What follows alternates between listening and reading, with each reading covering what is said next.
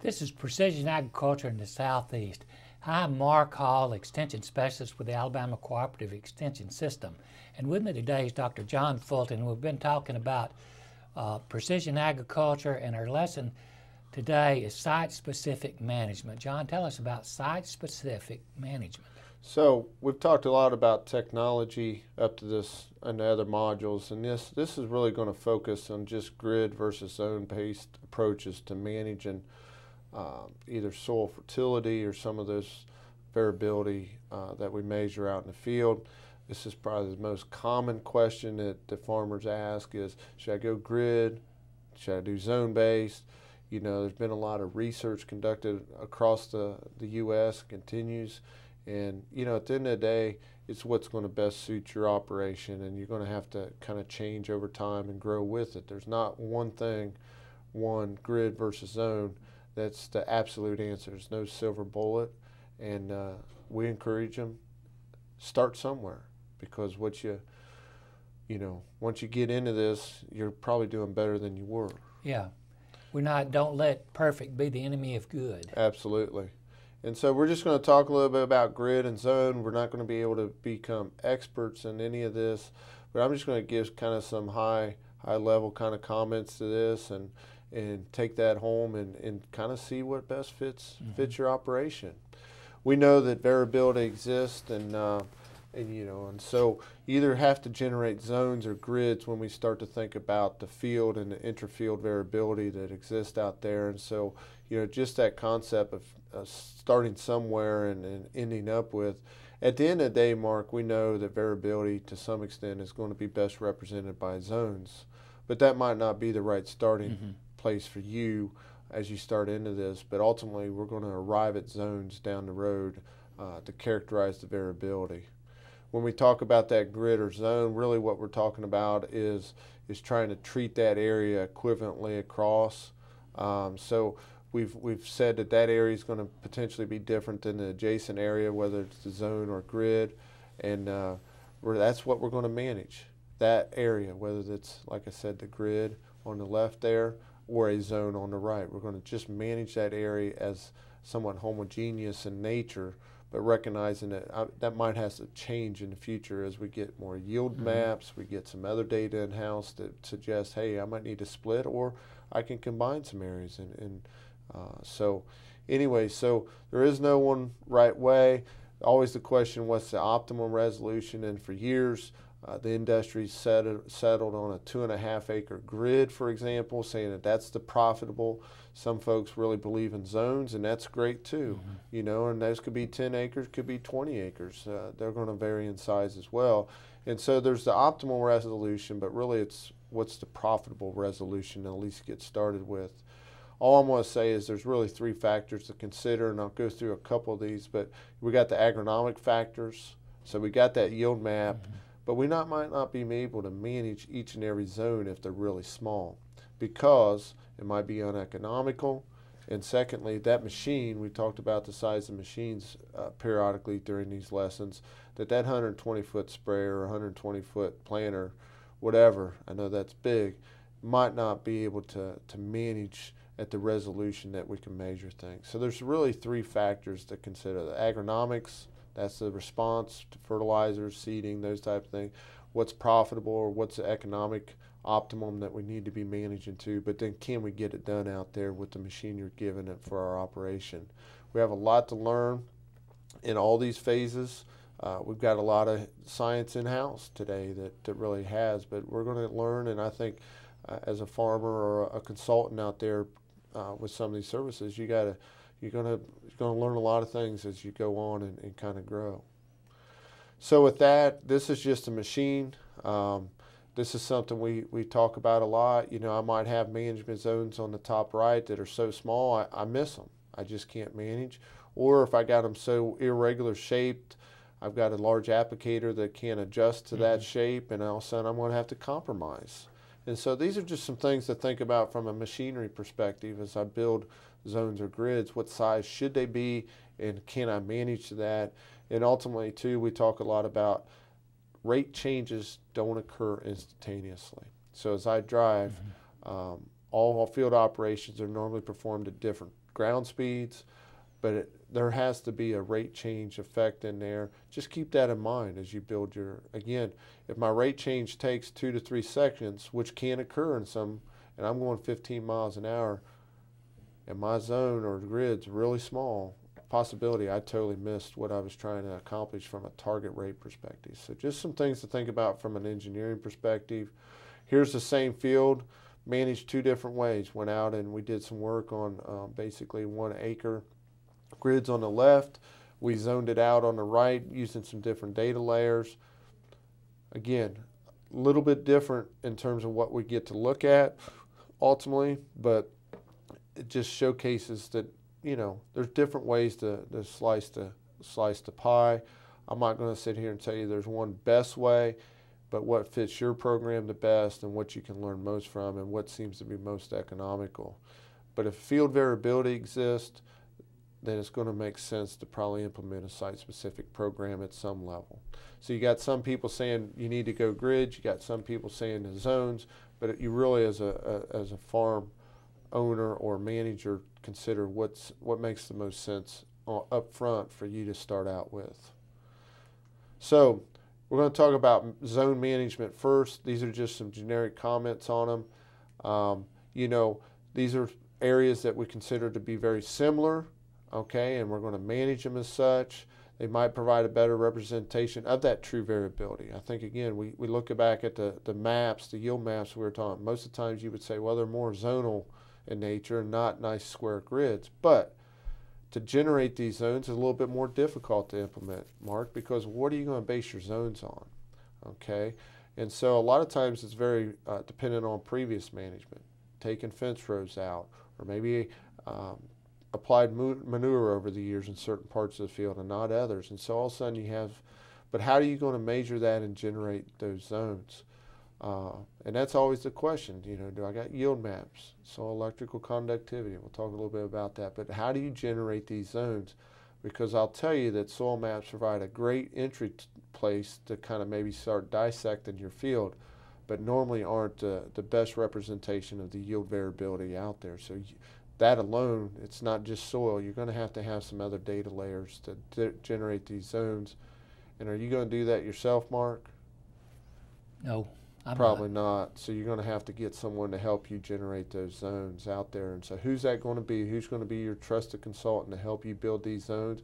And what layers, data layers, are they going to require you to provide them to help you sort this out? So technologies make it easy to implement zones, but there is this idea that you got to have some data layers in place to develop management zones. Creating management, there is no set rules. There's some programs, and we're building some analytics out there to help establish what those zones might be. You know, most guys starting out with, I would encourage them to consider keeping on the smaller side, 2 to 3 zones maybe, 4 zones, not 8 or 10. You know, because you want to try and measure response and have those yield maps that come back. But there is no set rules in this as we know it today. There is no silver bullet.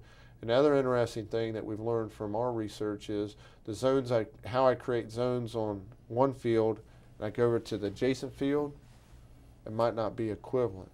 And so again, it's a field by field basis about how you generate zones. Okay, and so there's a lot of things. The farmer knowledge, there's physical properties, you know, what's the potential return on implementing that value proposition. But I will tell you, zones are better than probably just doing things in a uniform style out there. You'll learn a lot from this process of generating zones, applying accordingly, and seeing what you learn through the yield maps. Here's all the things just that you could use. You got to have your boundaries. Yield maps are, of course, a great data tools, soil survey data. Some of this data you can get free offline, and most of the farm management information systems or AgGIS can pull it all in automatically for you, Mark. It is unbelievable how much information is out there. And so all of a sudden, you know, on a field, if I have a field boundary, if I just have a field boundary, I can get my soil maps. Sometimes I can get DEM maps. I can get some other very quick free maps off the internet, and a lot of these software packages will just automatically pull that in for you.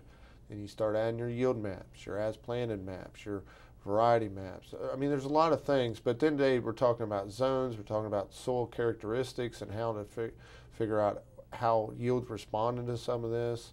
And so there's a lot, soil electrical conductivities, soil ECs, a lot of people.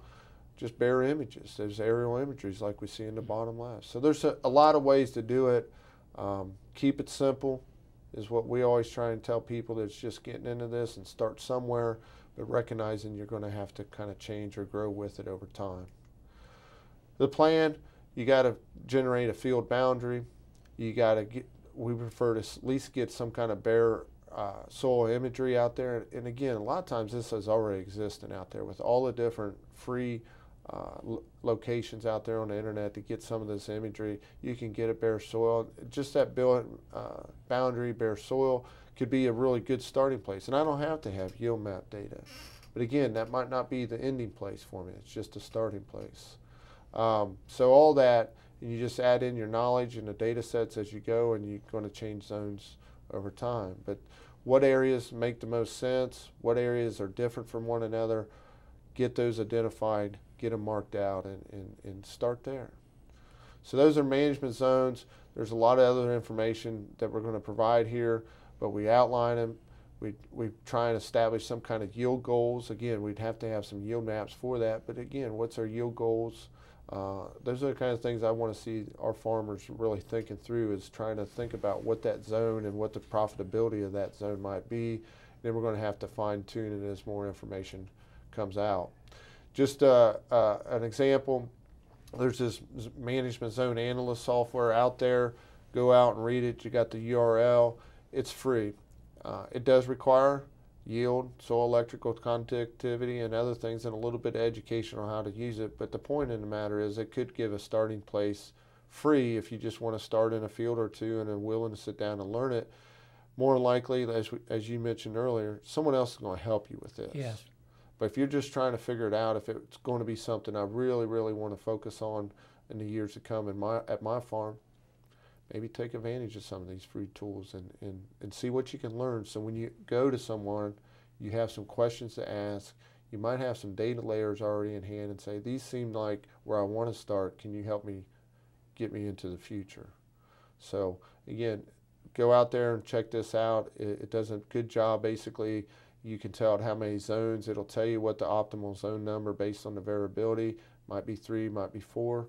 And can generate, and you can go out and see what kind of response you get just on a couple fields out on your farm. So changing gears, that's zones, okay, and that's probably the more natural occurrence of yield variability and things out there.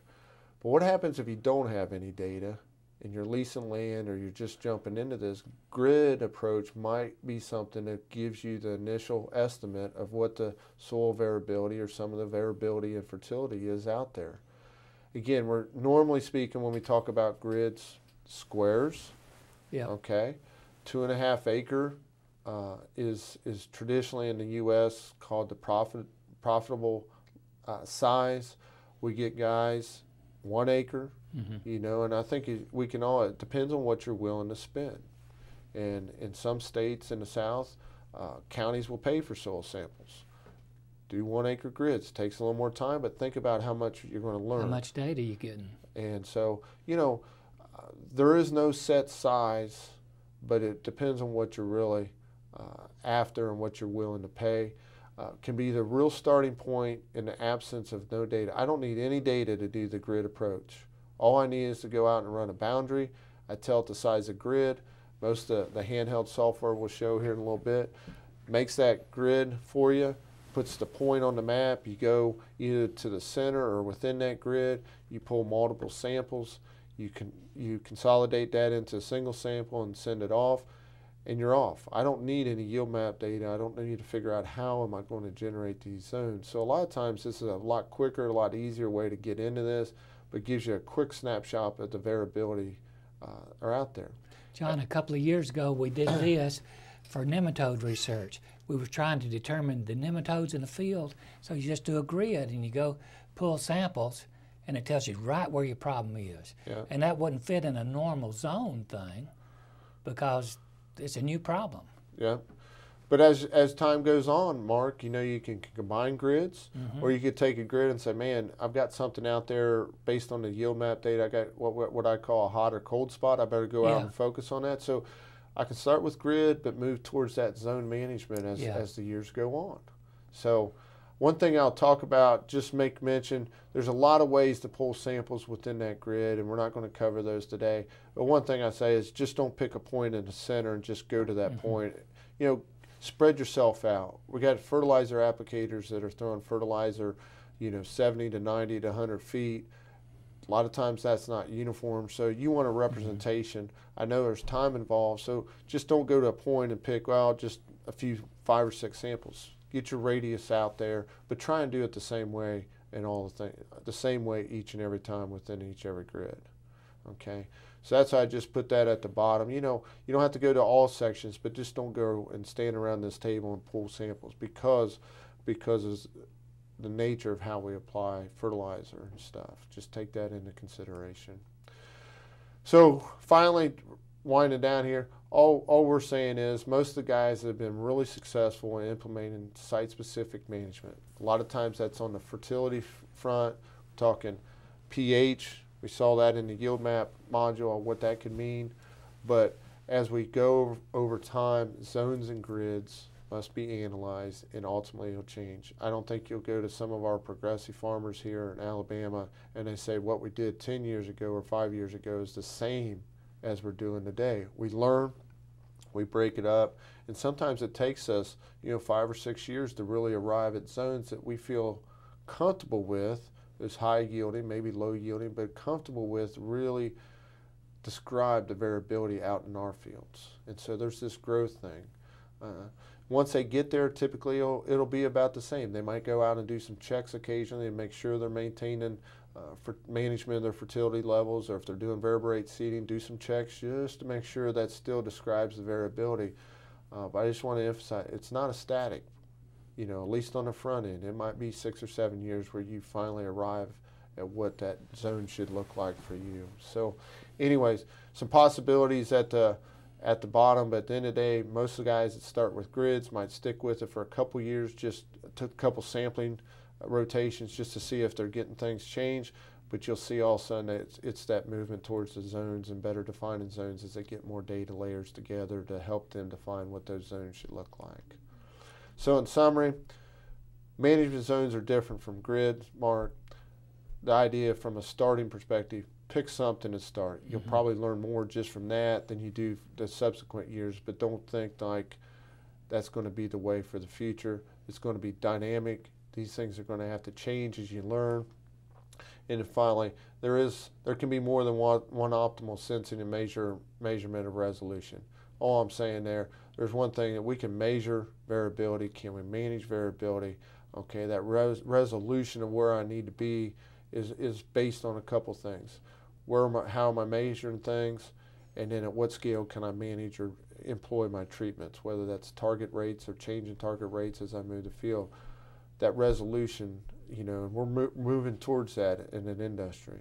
My last comment would be is we know, and we've got science to start to showcase this, where we really need to be managing is infeasible or incapable, but we're starting to see machinery, even large machinery. It's not just a large machine today. That machine's broken down and can manage a much smaller area, a subunit of the machine, and we can really drive down and start to make it profitable to manage the true variability out in the fields. But grids and zones, get started, learn. Both ways are acceptable, and you'll see yourself developing the site-specific management program for your farm, and it's going to look different down the road. John, I think in closing out this lesson, don't be intimidated. Our farmers, I mean, for me, this is intimidating. This is a lot of material. This is stuff I don't deal with all the time, but I look at all the farmers I've worked with over the years, and who's doing this? You can do it. I mean, you can do this. Our farmers can do this. This is very doable. It's a big dose. You don't have to swallow it. Don't take too big a bite. But you just start. Start with the yield monitor, start with the grid, or start with whatever you need to.